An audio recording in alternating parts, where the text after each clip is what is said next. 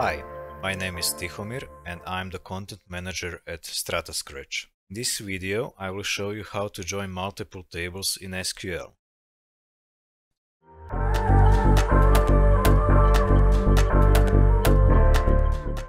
The definition of the reference table is simple. It's the first table that is written in the SQL join clause.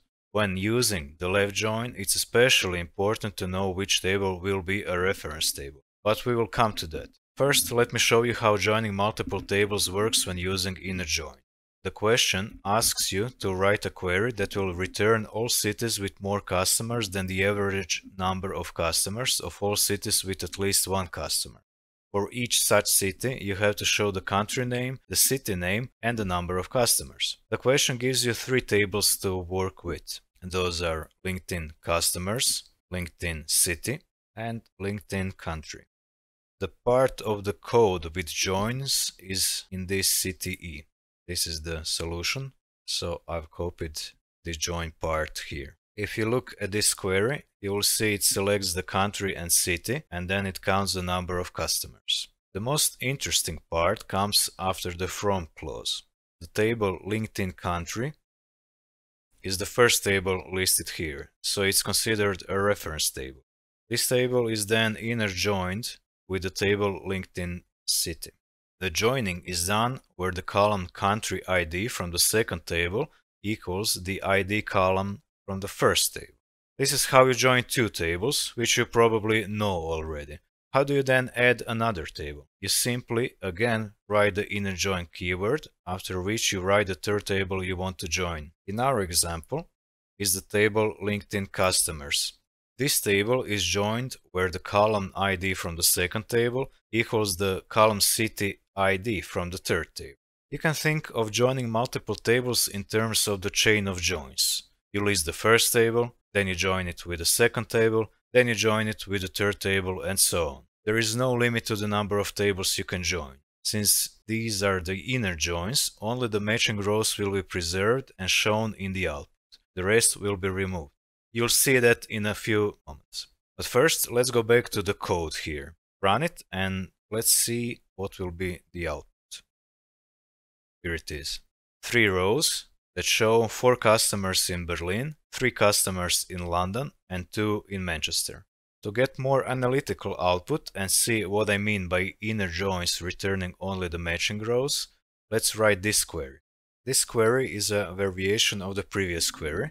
In this case, it only selects all the columns from all 3 joined tables. Run the code and let's show the output. You can see there is data in all columns in every row. This means all the matching rows are shown. In other words, the output will show only data that exist in all 3 tables that are joined. But how do you know if there are non-matching rows? What if there is some other city or some other country where there are no customers? You can't know that if you're using the inner joins. What if you use the left join instead? Paying attention to which table is your reference table wasn't necessary when using the inner join in this query. This is because the inner join returns only the matching values from both tables. However, the left join is the outer join. This means it will return all the rows from the left table. The left table is in this case also the first or the reference table. What about the values from the second table? The left join will return only the matching rows from the second table. If there are rows in the left table with no matching values in the right table, the values shown will be null. Let's go back to the code and see what will happen if all the joins became left joins. So I will change this inner join to. If I run the code and show the output, this is it. So you see there are no matching values in the column ID, business name, and city ID. So you get New York as a city, you get the USA as a country, but you don't get the customers here. Why is that? It's because there are no customers in New York. It's because the table LinkedIn city is the first one in this query. So it's a reference table. When left join with the table customers, here, it will return all the rows from the first table and only the matching rows from the second one. Using the left join again, as the third table, linked in country, which is again joined with a reference table. You have to know your data to determine whether a different join will return a different result. That's why a general principle is if you used one left join, all the remaining joins should usually be left joins too. Why is it important to know what your reference table is when using the left joins? Let's play around with this code and put LinkedIn customers as the reference table. Here's the new code, and the output is this. Do you see what is missing? Yes, there is no New York and there is no USA in this table. Why? Because the table LinkedIn customers is the reference table. This is your basis for getting the number of rows. Writing the code like this means you'll get all the customers from this table and only the matching rows from other tables. If you need all the cities and countries from your database, writing the code this way will mean you'll get incomplete results.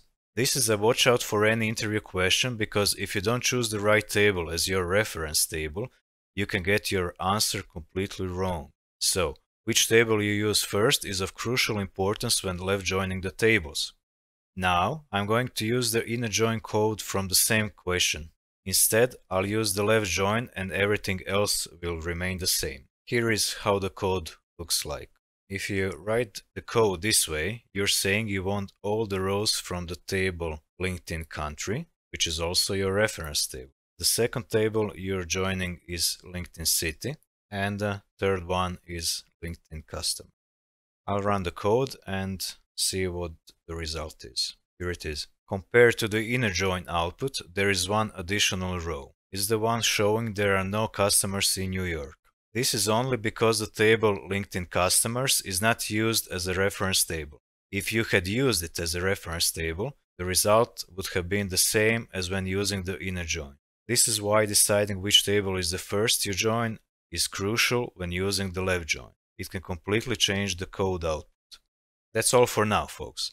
The main takeaway here is you should carefully decide which table you'll be using as your first or your reference table, especially if you are using the left join.